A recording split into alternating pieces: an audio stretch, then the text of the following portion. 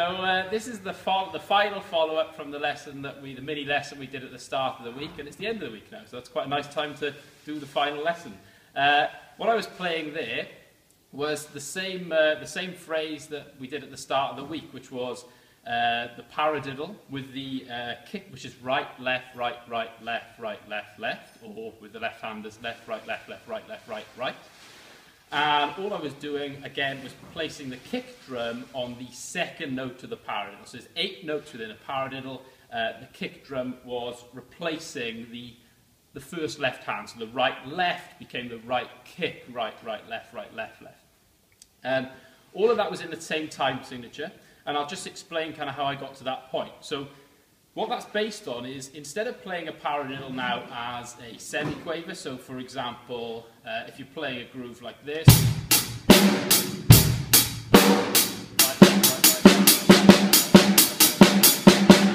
instead of doing that, I was playing the paradiddle as triplet semiquavers. So instead you get...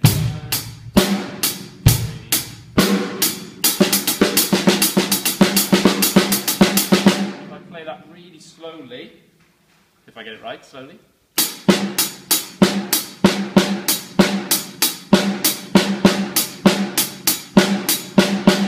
So what that means is, to fit in with a bar, if you're playing triplet semiquavers, you're getting, instead of your 16 notes that you get with semiquavers, you're getting your 24 notes this time. So it's 3 times around the pattern instead of 2, 3 paradiddles instead of 2. So if I just play that, I've kind of covered that. So just playing it on the hi-hat, so you've got your right, left, right, right, left, right, left, left, but played in a triplet way. Now, what I was doing, which was kind of giving us a metric modulation effect, which is where we place the accent of the groove, if you like, so the backbeat, of the groove, giving the impression we're in another time signature. Now, because a paradiddle is a phrase built over 4 and 8 notes, that kind of multiple, if I turn it into a triplet, we're getting our accents. It's quite difficult to follow, but there is a notation sheet to go with this where you can kind of pick it up. We're getting the accents still on the 1 and the 4th note. So, for example, if I play it simply,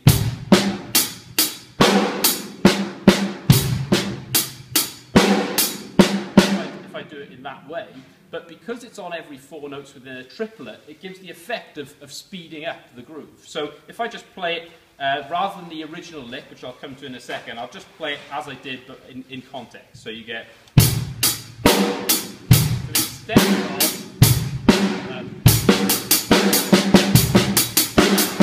now we get...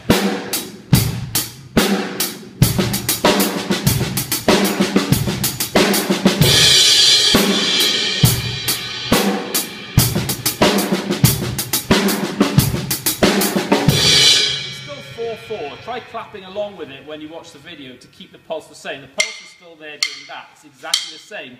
But to the listener, it sounds like you're speeding up or changing the time. Now, when you're playing it, that kind of thing, the best way I find to work it out is to hear where the accents are in relation to the original pulse. So instead of obviously your accents originally being like...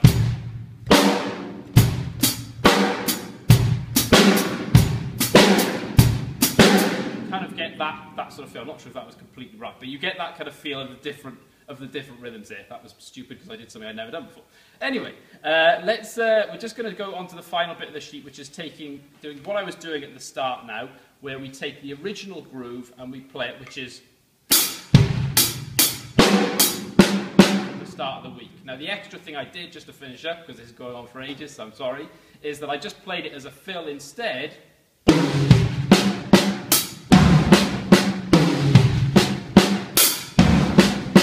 Of accents in other toms, so we get this.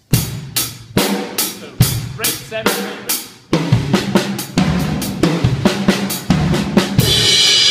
Now we get triplet.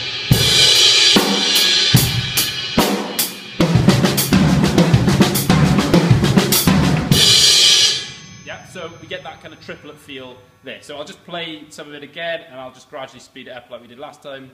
I think. Is that what I'd like to do? Yes, that is what I'd like to do. So you can kind of hear it in context. So I'll give the groove a little bit of a triplet sort of feel as well, just to kind of help with that. So.